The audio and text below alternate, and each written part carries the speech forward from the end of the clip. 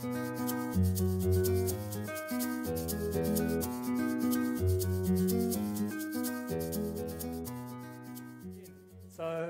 the layers of adaptive learning.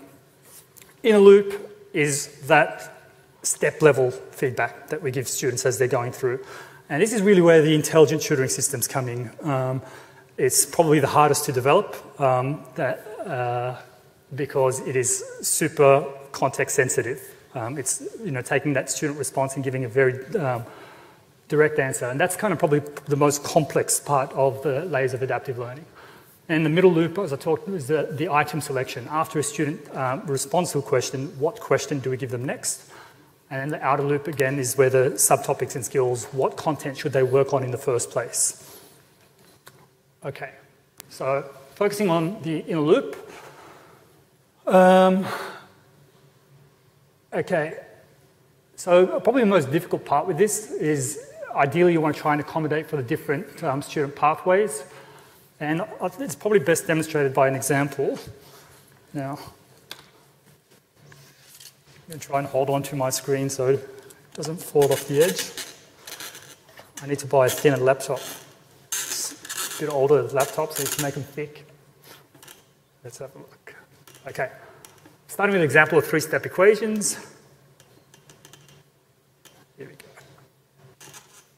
And I will log in.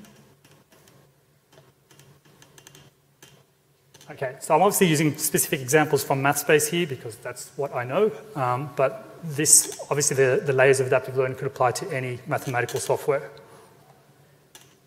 Make this a touch bigger. Okay, so looking at solving this three-step equation, solve minus 4x on 5 plus 1 is equal to minus 23.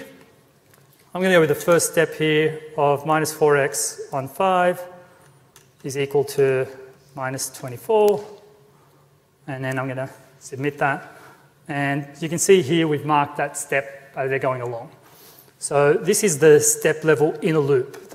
As a student is working through a problem, we're giving them feedback as they're going through. If they were to get that answer incorrect, then they'd get that feedback that that's incorrect step.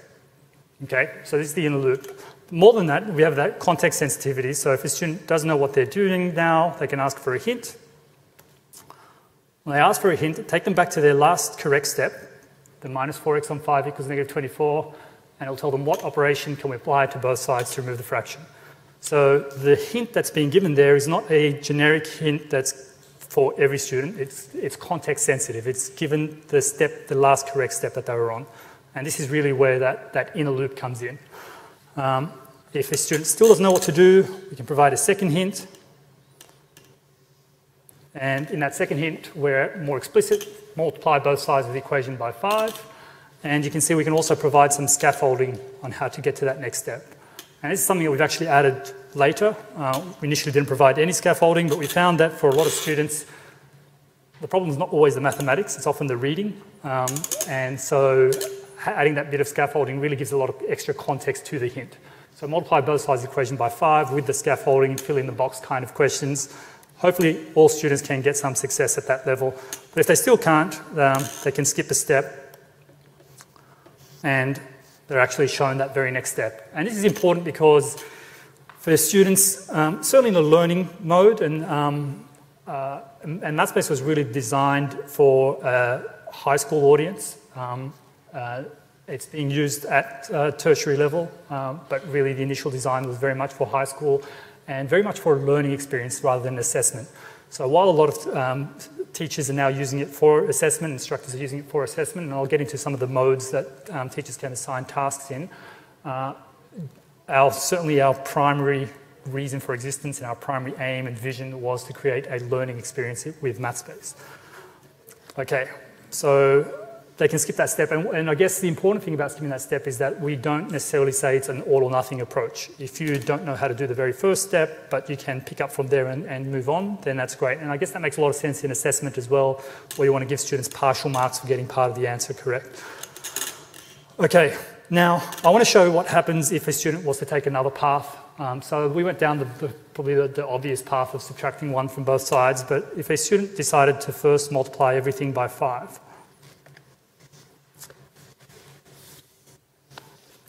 115, I think. So test my maths. There we go.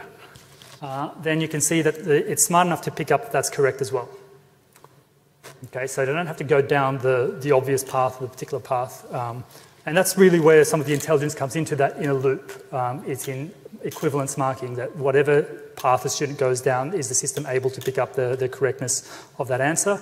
Anybody who's, I guess, worked with, so if you have used software that does this kind of step-by-step marking and can give responses whether a student goes down a particular path or another path, this is what I call the inner loop adaptive feedback, and it's the kind of intelligent tutor system. It's probably the most difficult part to actually build in software. Okay, now if a student was to now get stuck and not know what to do next, and they can ask for a hint, you'll see that the hint now is very specific to that step. What operation is needed to isolate the x? We must reverse the operation of adding 5. And that's the context sensitivity of, depending on the student's path, we provide a hint for that student to go through. Now, I will say that this isn't always the case. What we try and do is to cover as all the paths that we think a student might take. So, but it's not smart enough that if a student was to, write an integral that has the same answer now, that it would be able to pick that up. It'll actually take them back to the last reasonable step that they entered and give them a hint from there. And we've debated whether we should actually invest the time to try and make the system even smarter, that if a student was to do something strange like, let's say they were going to do something strange like, for some reason they wanted to add 1 to both sides. All right.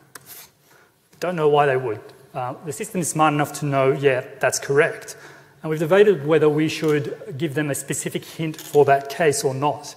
And we actually felt that it's probably worse to do that.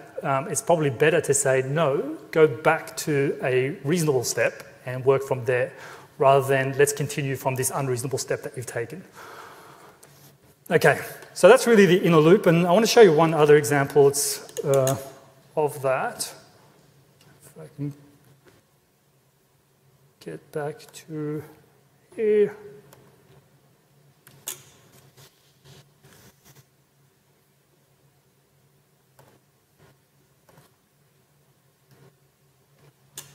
There we go. This is a geometry example. And I don't know if it's happening in the UK, but or other parts of the world, but geometry seems to be getting removed from more and more from higher ed curricula, which I think is a real shame. I'm personally a fan of geometry and geometric reasoning. I think it's a great way to teach logic. But in any case, it's a really good example of showing that step-by-step level inner loop intelligent feedback. So here we're looking at a question. We need to find x, given those 3 parallel lines. Now, I want you to imagine what the very basic mathematics software where it's a multiple choice question. If this was a multiple choice question, or just an x equals box. A student would look at this question and they'd be like, okay, I need to find x. X, I've got one angle, 123. So x can maybe be 123, or I know there's something special about 180, and so x could potentially be 57, so it adds to 180. And given that it looks acute, it looks closer to 57, I'm just going to go with that, x equals 57. And the student does that, and they say, correct, you understand geometry. When in actual fact, they have no idea about the geometry that's going on behind this diagram. So even in Mathspace, if a student was to say x equals 57, we say, you need to show another step before this step. Okay, so sure, you've got the right answer, but that's not good enough. We're looking for the reasoning behind how you got there, the x equals 57. And so they need to actually find another angle first. Okay. Now I'm going to leave it to you to tell me which angle would you like to find, because there's obviously multiple ways that you can prove that x equals 57. So any takers? BGD. All right, let's go with BGD. Angle BGD is equal to 123. Okay, and we don't enforce the degree sign. You can put it in or not put it in, which is, I know, mathematically we really want them to put it in, but from a student perspective, it's super frustrating to have to click degrees every single time you want to do that, so we're trying to find the right balance there. Okay, so we've done that, that's correct. Now it's time to give a reason. And what we do is we basically have a keyword search through the list of reasons. So from a keyword search, we know it has something to do with parallel lines. So we can start typing parallel, and then all the reasons with parallel come up. And we can choose basically from there corresponding angles in parallel lines are equal. Okay, and I know this is different things in different parts of the world they call it, but I'm pretty sure in the UK it's similar to Australia. You call them corresponding angles in parallel lines. So hopefully no one's surprised by the terminology there. Okay, so angle BGD is 123, great. Now that we've found that, we can now find x. And so now when we say x equals 57, it says correct, and what's your reason? So notice that over here, we have found this angle there, angle BGD. So obviously the reason to getting x is that angles on a straight line are supplementary, add up to 180. Now, had we found another angle first, so had we found instead we went with the green angle over here, and then we'd need the reason of vertically opposite angles. So it's sensitive to the path that the student's taken. So if I'm going to try vertically opposite angles now as a reason, which could be a reason for x being 57, but we haven't shown that. And so when I enter vertically opposite angles are equal, it tells me that's incorrect. That's not the correct reason in this case because I have found BGD, and so the reasoning I have to use is that angles on a straight line, angles forming a straight line are supplementary. And that is correct. So this is a really good example of that inner loop in action there. It depends on the path that a student takes, where the response, the correctness of the response depends on the path they took. So if, like I said, if a student was to first find angle, if they were first to find this angle here, they'd need to use co-interior angles as their rule, and then they need to find vertically opposite angles to find that. If they were to find this angle first over here, then they'd say first that's because of alternate angles, and then they could find x by co-interior angles. All those cases are covered. Okay.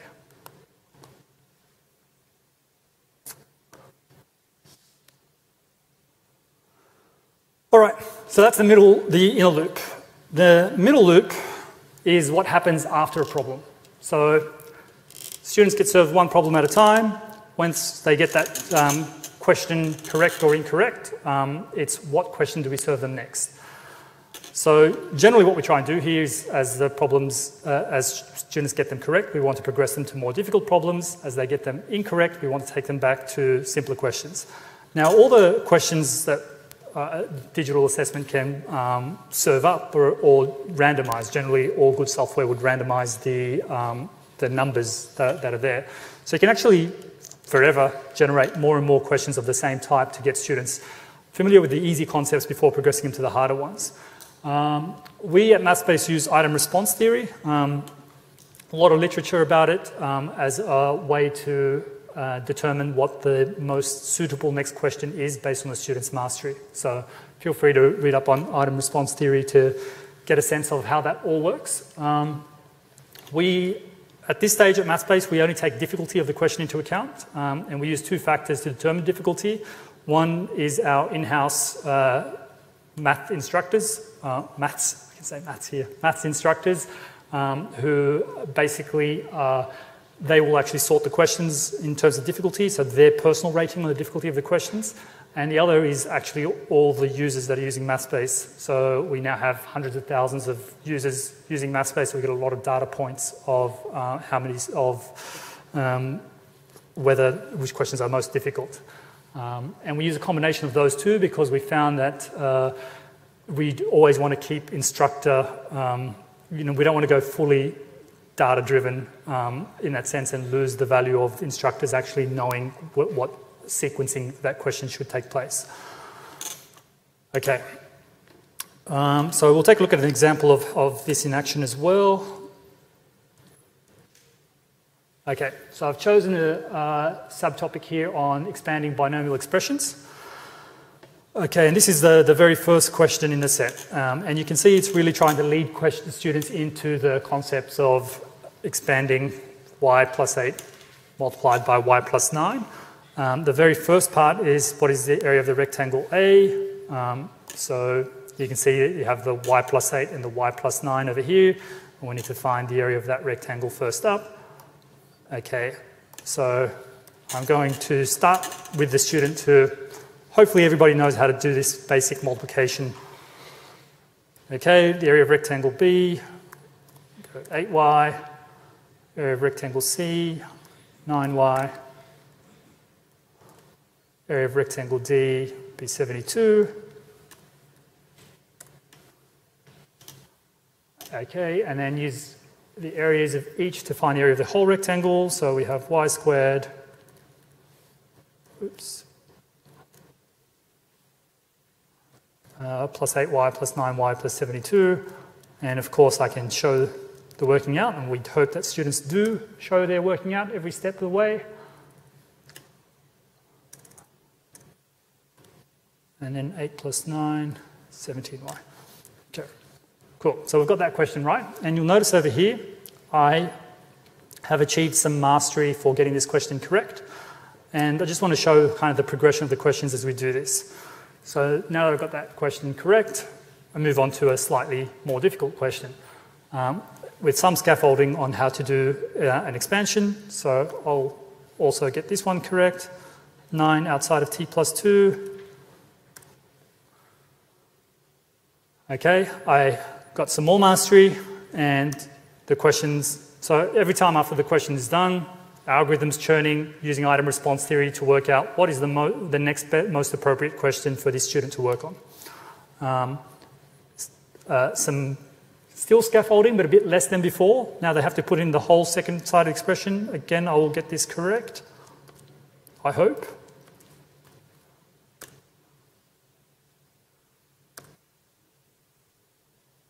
Okay, and I'll get one more correct and then I'll start making some errors. So now it's, all right, you're on your own. We've got you need some scaffolding. We can see that you've done that. You've achieved some mastery. Now you're on your own. Start working on binomial expansions. So we'll go with x squared minus 15y. And I should show my working, but I can do this all in my head. Plus 36. Oh. This is what happens when you introduce a variable that's not part of the expression. You introduce a variable y which is not needed. Don't sweat it, you haven't been marked wrong, because a lot of students get super frustrated, so we have to remind them that, hey, it's okay, you haven't lost any marks for this. Okay. That's the inner loop at work there. Okay, back to the middle loop. The next question. Okay, so now we're really testing that the other way around. Do you know what that missing expression is? I'm going to get this one wrong. And the best way to get it wrong is to ask for hints, ask for another hint, still don't know what to do, ask for a next step. Okay, show me the answer. Now I got that incorrect. I didn't get any mastery because I got that incorrect. Hopefully I've learned something through reading these hints, and I didn't just click hint next step blindly like I did just there. And then I move on, and now it's back to the simpler questions as I go through. And again, if I get these incorrect,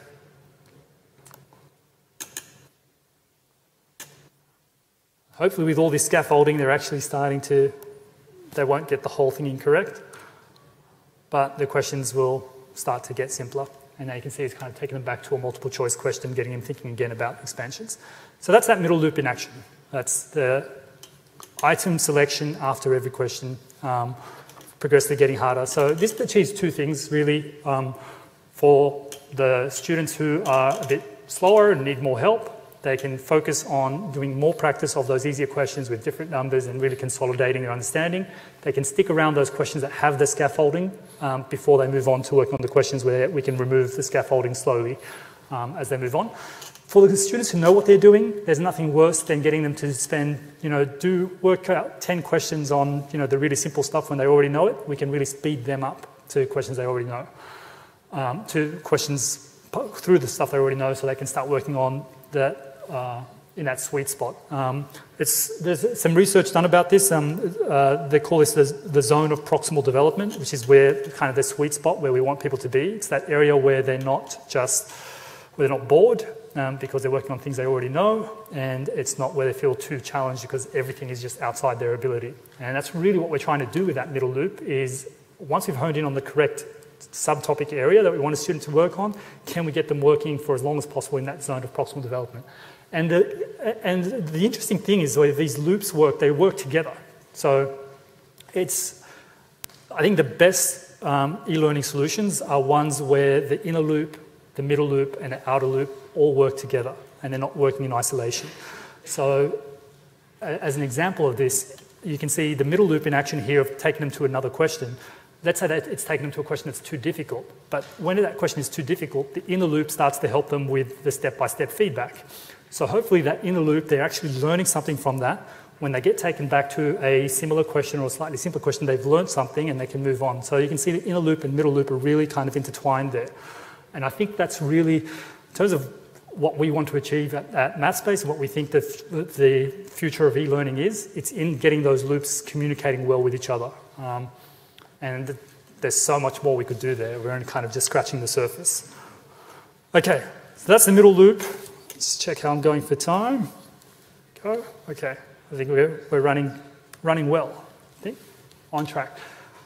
We'll move with the outer loop now. So the outer loop is really focusing on should they be learning this content in the first place? Are they even ready to learn binomial expansions? If they don't know how to multiply x by x, then they're certainly not ready to expand binomial expressions.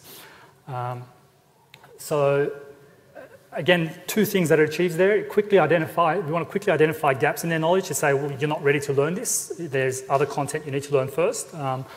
And the other extreme is the student who does already know it. We want to fast track them and say, well, there's no need for you to spend a lot of time working on binomial expansions, for example, when you're ready to learn calculus. So those are kind of two things that we want to achieve. And I'll show you how that kind of looks like inside Mathspace. We'll take a look at the knowledge graph for fractions inside Mathspace. Okay, so I'll make this smaller first so that you can't see anything. This here is our knowledge graph for fractions inside Mathspace. Each one of those little things there, let's make it bigger, is a subtopic. A subtopic inside Mathspace is basically what you just saw with expand binomial expressions. That's what we call a subtopic inside Mathspace. Generally, it's a set of 20 or so questions, questions, each one with a kind of slightly different skill that it's assessing. So you saw it with binomial expressions. The very first question was one that had the rectangles, the area of rectangles, and then we had some scaffolding, some where they had to do it backwards, some where the numbers got higher, some with negatives, etc. as you go through. So each one of these is that kind of maybe 20 questions that it's addressing. And so here it is for fractions. You can see that, for example, we have order and count with fractions. Now, after you've learned order and count with fractions, you can go to identify the value of fractions from area models or name, identify, and compare mixed numbers. Compare and comment on the size of fractions by relating to benchmarks, add fractions, relate to size of fractions. So you can see it's an order that we have here of how the skills should progress. And this is, again, similar to what we had with the inner loop. The outer loop is done, two things inform that. One, our in-house mathematical teachers, our experts, our content subject matter experts, who actually put these things in the correct order based on what normal mathematical development is. And 2, using the data that we get from students. Do students who master identify the value of fractions from area models, do they normally go on to do well in compare the size of fractions using models? Okay, so those two things together. We don't actually use an algorithm to do any of this automatically. This is all, we feed that data back to the subject matter experts, and then they manually adjust this, the arrows basically, the direction of stuff based on the data that we're feeding back to them. So there are times where we get data that suggests that one thing should be before the other, but it doesn't make sense from a mathematics teaching perspective, and so we always leave the final say to our content, our subject matter experts. Okay, so that's what it looks like for fractions. Okay, and you can start to get a sense of just how much mathematical content there is if this is just fractions. Actually, I've got a little visualization I might share with you to give you a sense of that. Okay. This is the same graph with early fractions. Okay, so again, each node might have 20 questions, all with random numbers, and this is the kind of the shape of how students might progress through those skill sets. So this over here, for example, is order fractions by approximating their size to benchmarks. Okay, this is how it looks like when I add, let's do early fractions and fractions. Okay, so added some more fractions. Just to give you a sense of just how much mathematical content there is, let's throw in some early decimals. Okay, let's look at the entire curriculum for, I won't look at all of it because it might explode. I'll look at like half of it. Okay. Right. It's not very helpful, this visualization, it's too big now, but it just gives you a sense of the amount of mathematical content. And really, this is what a lot of good educators say. This is kind of what I think when I'm sitting next to somebody trying to teach them mathematics. It's that one-on-one tutor. In my mind, I'm sitting there going, well, you can't do this question because there's actually all these subtopic areas that you don't know. And I try and identify where their gaps are and go back. And this is something that a computer can potentially do a lot better. And really, this is the grand vision for what we want to achieve at Mathspace, and I think what digital learning in mathematics can look like. That every student has highly personalized instruction, getting the right question for them in the right topic area, right in that zone of proximal development. There's still a lot of work to do to get there, but these, I think, are the framework for achieving this is thinking about that inner loop, that middle loop, and that outer loop, and then how those loops interact with each other. And this is really what we mean by the outer loop. Can we identify among all this mathematical landscape which node we should try and hone in on, and then we can use the middle loop in there to get the right questions within that node, and then of course the inner loop with the step-by-step feedback, so that hopefully every student is engaged at exactly the right zone of proximal development.